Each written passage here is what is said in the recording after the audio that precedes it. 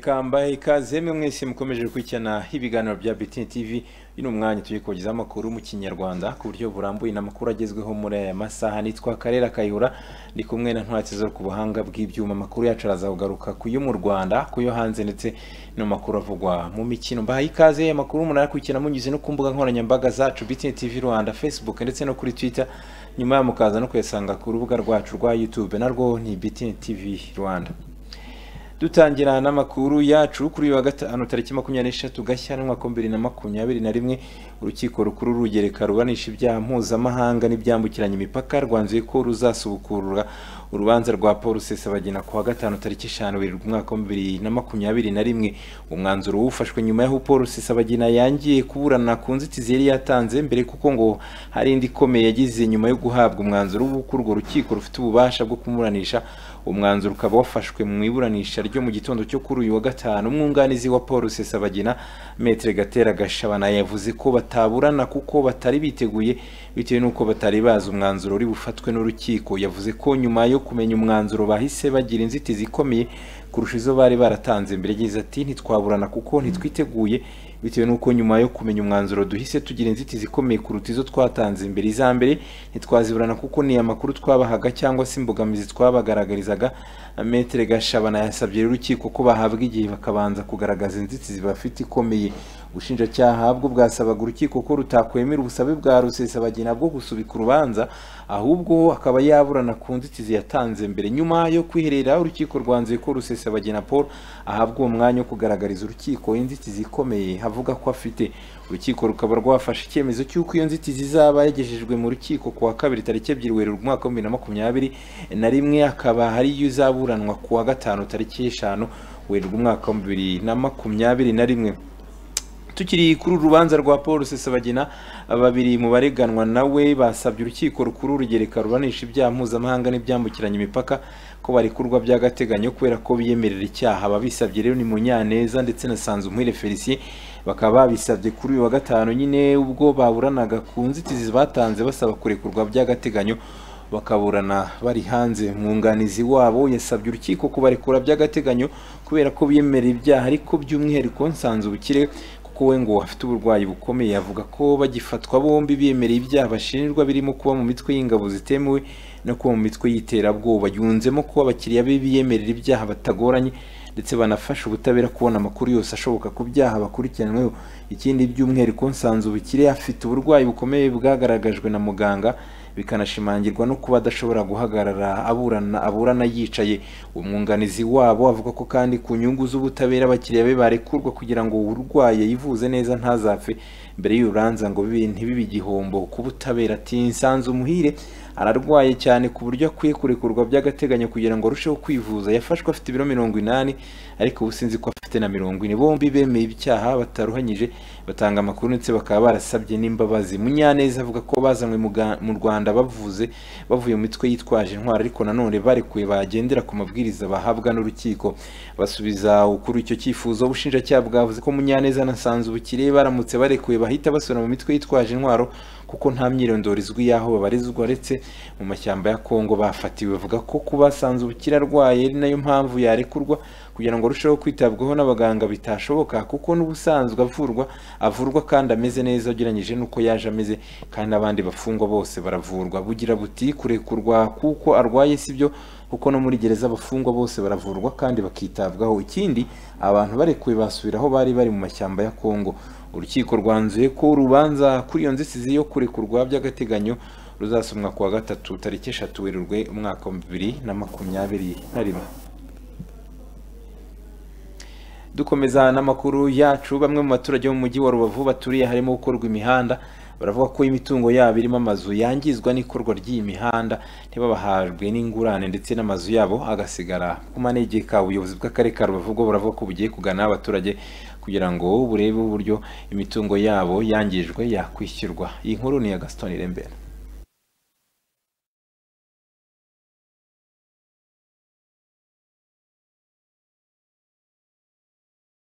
bunga akaba ntabarura cyangwa se igena agaciro mu gikorwa cyo gutunganya imwe mu mihanda yo mu mujyi wa Rubavu. Hari bamwe mu baturage bavuga ko ntangurane bahawe ku mitungo yabo irimo kwangizwa n'ikorwa ry'iyo mihanda.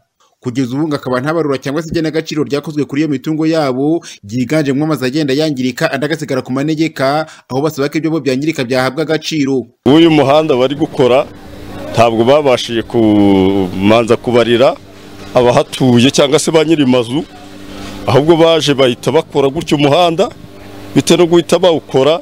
Hari amazu bagiye bageraho arashegeshwa kandi batarigeze babarira ba nyirayo. Ikibazo kuko iyo bagusenyeye batakwiretsa ahandi wajya cyangwa se ngo bimure bya bikorwa byawe bongere bakwimukire bakubakire, urumva uko umuturage asubira hasi cyane. Ahangaha ndana hamwe bishyuye uruhande rwahaye epfo rwose guturuka iri epfo inzu zisigaye ziri kunagana ku muhanda. Nahangaha niko byagenze kuri urugo, naho ruriya rwo haraguru narwo ukubona ko ruri kunagana. Ukuvuga ngo none umuhanda nurangiza gukozwa turibaza umwana azajya asohoka amanza ahagarare imodoka imanza itambuke, kuko nta hantu umwana azajya asohokera.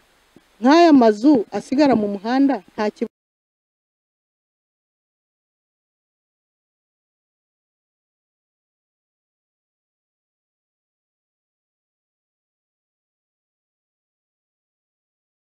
bayituyemo.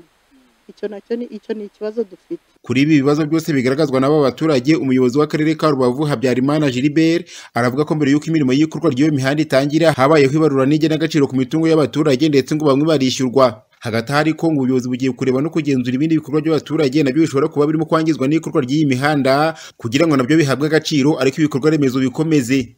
Ngira ngo habayeho kubarura imitungo izangirika ndetse uretse no kubarura bamwe barishyurwa, ariko birumvikana uko ibikorwa remezo bigenda bikorwa by'umwihariko by'umuhanda hari ushobora kugira nanone ingaruka, kugerwaho n'ingaruka zo gutsindagira umuhanda cyangwa se n'umuhanda wahanyuze.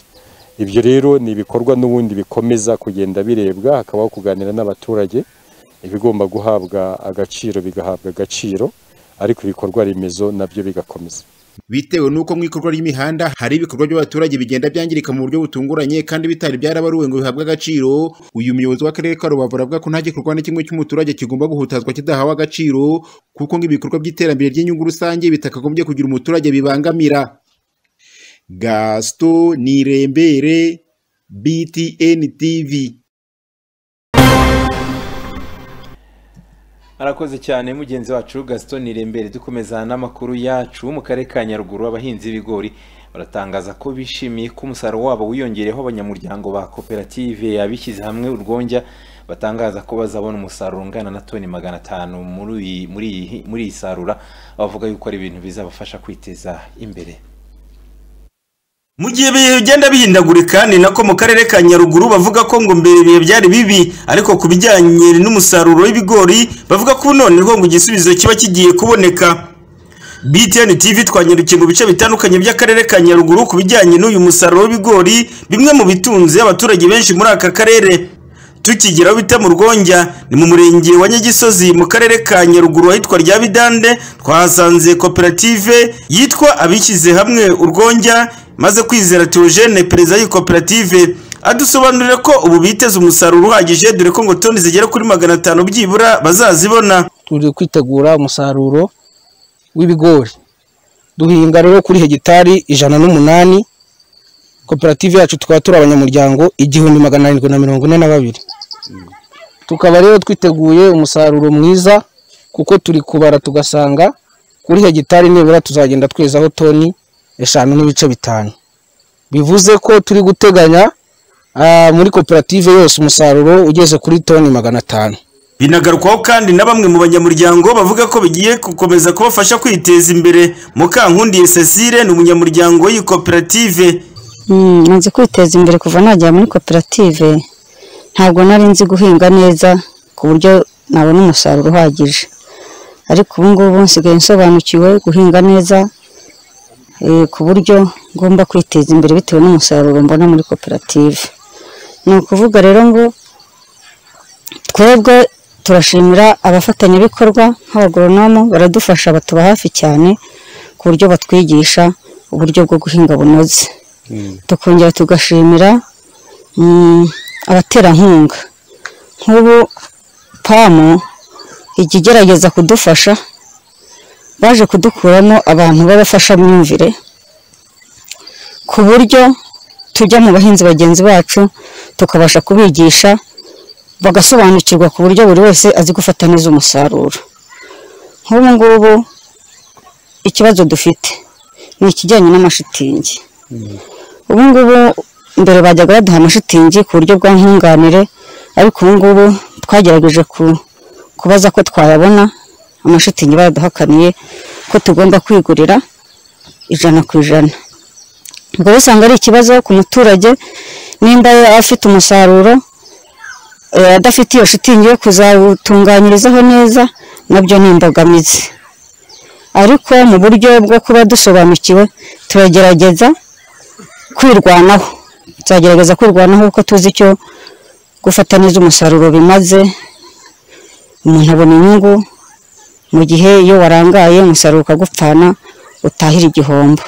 Nyuma y'uko atangaje ko barusobanukiye neza n'iki gikorwa cyangwa se ibi bikorwa bitandukanye by'ubuhinzi bw'ibigori, bakishimira uyu musaruro, niyo ugeze muri ibi bigori usanga koko wigaragaza. Aha rero ni mu karere ka Nyaruguru, by'umwihariko mu murenge wa Nyagisozi, aho turi hahingwa ibigori. Mumaze kubona n'andi atandukanye mu bikorwa bitandukanye bakora, nk'uko bamaze kubitangaza. Ikigaragara ni uko izi ari hegitari zigera ku 108. Bavuga ko umusaruro uzavamo byibura ari toni 500 z'ibigori.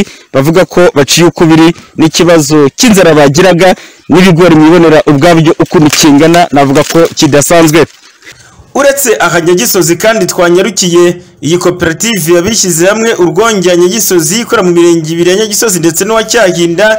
Twanyarukiye no mu murenge wa Kibeho ahari n'uruganda noneho rutunganya uyu musaruro w'ibigori, ariko nabo nanone ugasanga banafite igishanga cyabyo.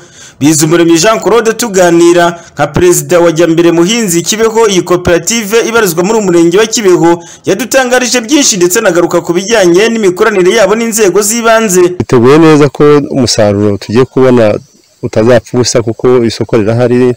Nka koperative tuzakorana n'abahinzi tubagura umusaruro wabo, kandi uko byeze turateganya ko nta musaruro uzapfa ubusa muri makeya.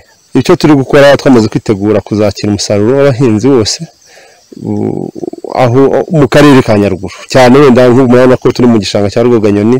Aha ngaha niho koperative ubwayihinga, ariko n'abandi bahinzi turabizeza ko tuzabera isoko ku buryo nta musaruro wabo uzapfusa. Uyu munsi imikoranire n'inzego za leta turakorana neza cyane, baradufasha mu buryo bufatika. Urabona nk'ubwandikiro bwuzuye ku bufatanye na leta kubera ikibazo twari dufite. Buriya mbere twagiraga ikibazo cy'uko twiyeranjaga tukubaka ubwandikiro bw'amashitingi, ariko tubagaragarije ikibazo dufite cyo umusaruro mwinshi, baravuga ati reka tububakire ubwandikiro bwiza bugezweho bw'ikinyejana. Nubwo buryo rero ubona bwandikiro buriya ni bushyashya, turiteguye neza ko iki gihembwe tuzabona aho twandika hazima. Iyo wumvise ubugiye imicungire y'amakoperative bavuga ko ngo icungwa neza kandi ikabafasha, ushobora kwibaza uburyo mu bindi bice bitandukanye usanga havugwa igihombo cyangwa se imicungire mibi y'amakoperative atandukanye. Sengiyumva Vitali ni umucungamutungo w'iyi koperative Jyambere Muhinzi Kibeho. Ikibazo cya mbere buriya bituruka ku banyamuryango ba koperative mu kwitorera ubuyobozi. Iyo batoye ubuyobozi rero busobanutse, haba muri komite nyobozi na komite ngenzuzi, hanyuma n'abakozi natwe kubera ko tuba duturuka muri izo koperative, natwe dukora nk'abikorera, kuko nkanjye nahawe akazi nari umunyamuryango wa koperative. Komeza bashimangira ko umusaruro udashobora kuzabapfana ubusa, ko ahubwo ari kimwe mu bigiye kubafasha kwiteza imbere. Ni mu gishanga cya Rwoganyoni aha duherereye, ni icyo gikoreshwa cyangwa se gihingwamo na koperative Jyambere Muhinzi Kibeho, ikaba ari y'abahinzi b'ibigori nk'uko mubibona. Iki gishanga kiri kuri hegitari zigera kuri 40. Izi hegitari 40 ziri muri iki gishanga bahingaho ibi bigori, bavuga ko umusaruro uvamo ari toni zisaga 200. Mu karere ka Nyaruguru muri iki gishanga cy'ibigori gihingwamo na koperative Jyambere Muhinzi Kibeho, nari Celestin Ntayirusha amaboko, BTN TV.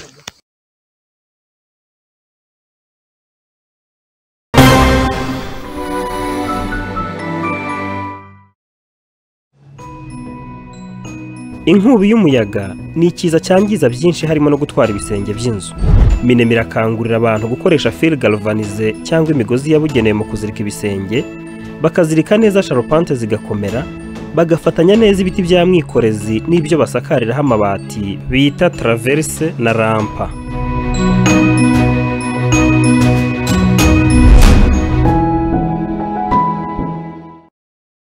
Genuine Reflexology Center.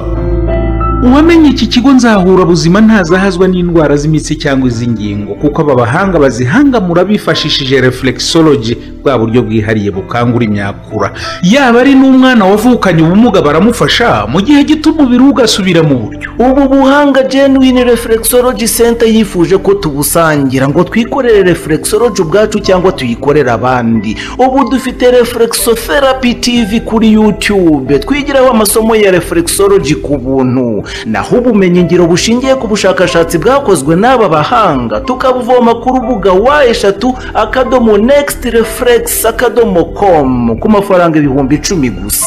Inzira unyuramo wishyura nayo urayisanga kuri uru rubuga. Sobanuza kuri 0788409264 bitihise ugere kuri Genuine Reflexology Center ku Kimironko aharebana na REG ishami rya Remera.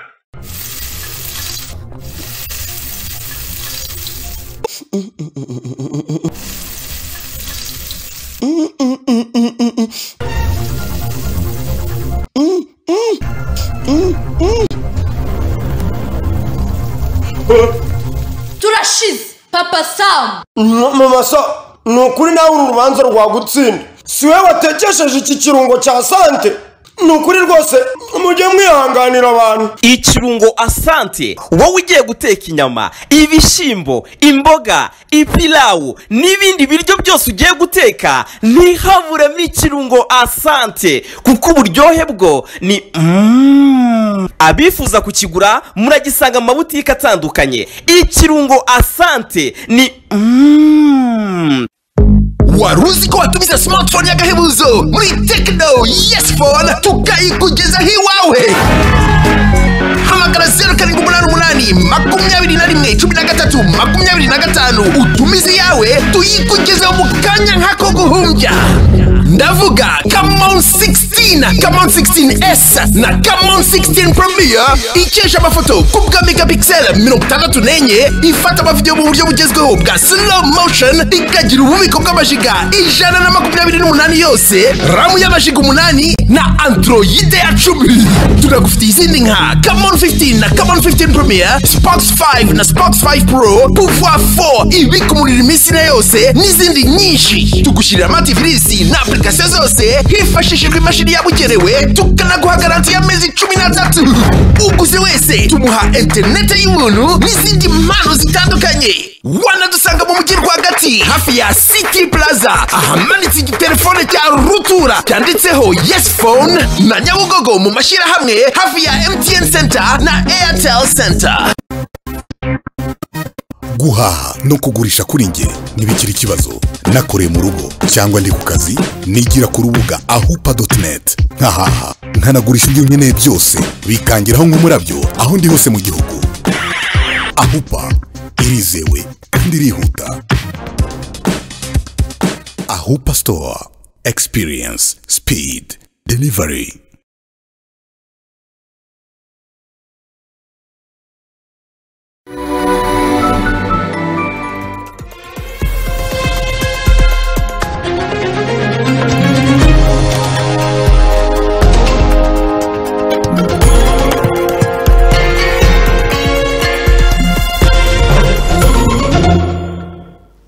Amakuru yacu munyemere tuyakomeze ku makuru ari kuvugwa hanze y'igihugu cy'u Rwanda. Muri Repubulika ya Demokarasi ya Kongo abashinzwe iperereza bamaze kugera igoma aho bagiye mu iperereza ry'igitero ku imodoka y'umuryango w'abibumbye. Ni igitero cyaguyemo ambasaderi w'Ubutaliyani Lucas Antanazio wamurindaga ndetse n'umushoferi w'umukongomani Mustafa Hamilambo.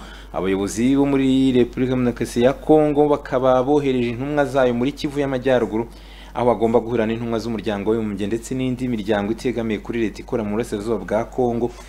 mu kureba habereye igitero. Christian Bushiri n'umujyanama perezida Felix Tshisekedi yavuze ko biteguye gukorana n'imiryango itandukanye mu rwego rwo kongera umutekano wabo mu bikorwa bakora umunsi ku wundi. Ati hakenewe ubufatanye bw'impande zombi nibyo bizadufasha kurwanya iterabwoba muri aka gace. Igihugu cy'Ubutaliyani kandi cyamaze kohereza ikipe y'abashakashatsi mu iperereza ku rupfu rwa ambasaderi wabo Lucas Atanasio. Mu gihugu cya Nigeria mu majyaruguru y'uburengerazuba abakobwa benshi bashimuswe kuri uyu wa gatanu. Abakobwa bakaba bakuye mu macumbi yabo muri leta ya Zamfara. Abanyeshuri bo ku ishuri rya segonderi rya Jangebe bashimuswe baragera kuri 300 nk'uko abarimu ndetse n'ababyeyi babo babitangaje. Uku gushimuta abana b'abakobwa bikaba byakozwe n'agatsiko k'amabandi yitwaza intwaro basanzwe bazwiho gushimuta abaturage, kwiba amatungo ndetse no gusahura. Imitwe myinshi ikaba ikunda kwihisha mu ishyamba rya Rugu rikora muri leta enye zo majyaruguru no hagati ya Nigeria, igakora kuri leta ya Katsina, Kaduna ndetse na Niger. Mu cyumweru gishize abana 42 bari bashimuswe muri leta ya Niger ndetse abana b'abahungu 300 bari bashimuswe mu ntangiriro z'ukwezi kwa 12 ahitwa Kankara muri leta ya Katsina. Ibikorwa by'urugomo bikaba bimaze guhitana abantu bagera ku 8,000 kuva mu mwaka wa 2011 ndetse abagera ku 200 bakaba baravanywe no mu byabo. Mu gihugu cya Senegal gahunda yo gukingira COVID-19 irakomeje, aho hari hatahiwe perezida w'iki gihugu Macky Sall aho yafashe urukingo rw'abashinwa rwa Sinopharm. Iki gikorwa kikaba cyabereye ku ngoro y'umukuru w'igihugu imbere y'itangazamakuru kugira ngo aho urugero abanyasenegal bose. Umukuru w'igihugu cya Senegal yavuze ko hagiye havugwa byinshi ku rukingo rwa COVID ndetse ko bitavuzwe muri Senegal gusa ahubwo byavuzwe ku isi yose. Ati ndagira ngo mbamare impungenge ndetse mbabwire ko bitari byoroshye kubona uru rukingo. Ibihugu bike mu Afurika nibyo bifite uburyo bwo gukingira abaturage babo ndetse byadutwaye imbaraga ngo tubashe kuba twebwe nka Senegal twarubona. Iki gikorwa cyo gukingira kikaba ku ikubitiro kizakorerwa ku bantu 20 mu nzego z'ubuzima ndetse n'abaturage bari hejuru y'imyaka 60. Magingo ya igihugu cya Senegal abanduye COVID-19 bose hamwe ni 34 n'abantu 31 abamaze guhitanwa n'iyi ndwara n'abantu 857. Nyuma y'ukwezi n'icyumweru kimwe gusa arahereye kuba perezida mushya wa Leta Zunze Ubumwe za Amerika Joe Biden yemeje ko abasirikare b'igihugu cye aribo bagabye igitero ku bindiro by'inyeshyamba zo muri Iran ziba muri Syria ku munsi w'ejo kuwa kane. Iki gitero cyahitanye abantu 10 abarwanyi 17 ndetse kinangiza bimwe mu bikorwa byifashishwaga n'imitwe yabo hafi y'umupaka. Biden yemeje ko cyari igisubizo ku gitero inyeshyamba zo muri Iran zagabye ku banyamerika bari mu mirimo yabo muri Iraq mu byumweru 2 bishize ndetse no mu gace gaherereyemo ambasade yabo cyahitanye n'umuntu umwe gikomeretsa abandi benshi. Igisirikare cya Amerika cyavuze ko imitwe ibiri cyagabyeho igitero ari yitwa Kataib Hezbollah ndetse na Kataib Said al-Shahad. Umuvugizi wacyo John Kirby yavuze ko bakigabye bahawe uburenganzira na perezida Joe Biden ndetse ko batategetswe gusubiza igitero bagabweho gusa ahubwo ko bagombaga no kubaha gasopo no kubindi bategura gukora. Yongeyeho ati iki gitero cyatanze ubutumwa bwumvikana. Perezida Biden azarinda abanyamerika bari mu butumwa hanze. Twabikoze twabigambiriye tugamije kugabanya ibitero batugabaho muri Iraq no mu burasirazuba bwa Syria. CNN yavuze ko hagabwe iki gitero kwa Kanari yahinjirizwaga intwaro mu buryo butemewe n'amategeko kugira ngo zikoreshwe n'imitwe y'inyeshyamba muri Iran. Uretse ibitero umubano wa Iran ndetse na Amerika ntiwari usanzwe umeze neza habe na gato ndetse byahomeye kumera ubwo Amerika yicaga umusirikare mukuru wafatwaga nk'intwari muri Iran ni General Qasim Soleimani kare mu rwango rwayo hagati y'ibihugu byombi.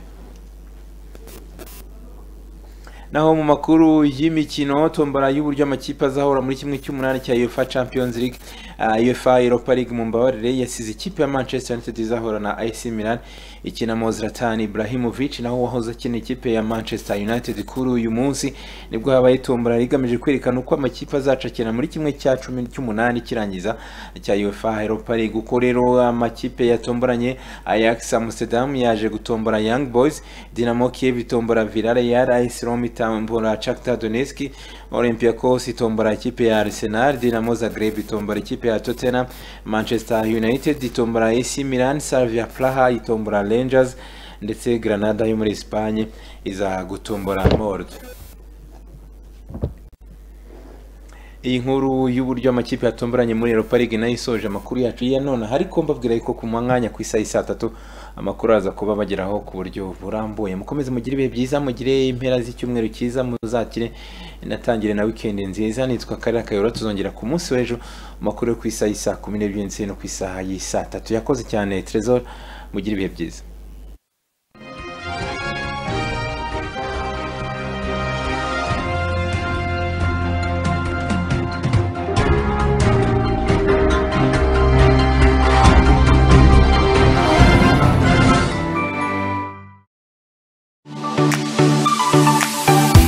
Igurira ibikoresho bya informatique na electronique muri Planet Innovation. Ukeneye computer zigezweho, kamera zifata amashusho HD, servers, projector, CCTV cameras, antivirus, computer accessories. Sibi gusa kuko wasanga kandi IT solution, web designing, office supplying, software solution na networking supplies. Dusange mu mujyi rwagati imbere y'inkuru nziza, cyangwa uduhamagare kuri 0785 cyangwa 0788 Planet Innovation. We offer good service and sell best products.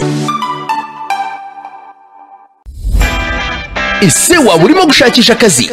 Nawe waba wararambiwe ubushomeri? Ese uribaza aho wahera ushaka akazi? Dore igisubizo ni Job Invite. Jya kuri internet wandike wa_jobinvite.com. urahasanga utuzi twinshi cyane tugutegereje, maze nawe ubona amahirwe yo kubona akazi. Muri Job Invite duhuza abakoresha n'abakozi. Wizarira kuko akazi kose kagira itariki ntarengwa yo kugasaba.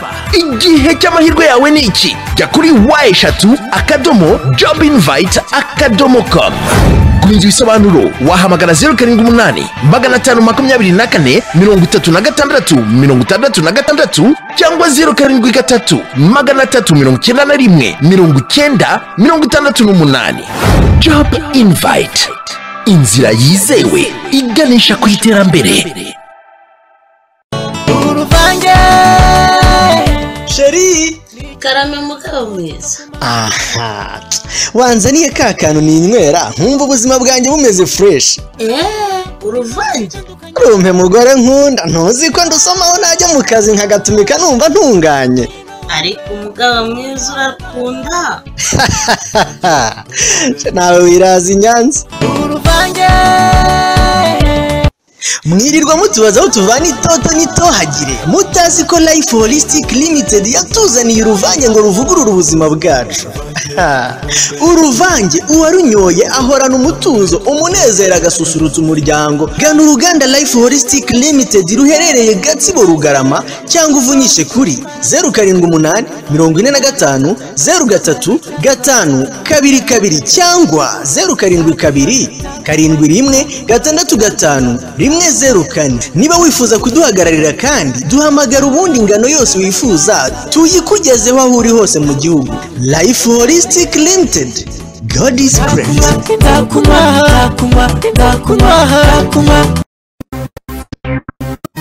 Guhaha no kugurisha kuri nge ntibikiri ikibazo. Nakoreye mu rugo cyangwa ndi ku kazi, nigira ku rubuga ahupa.net. Nkahaha nkanagurisha ibyo nkeneye byose bikangiraho nk'umurabyo aho ndi hose mu gihugu. Ahupa irizewe kandi irihuta. Ahupa Store, experience, speed, delivery.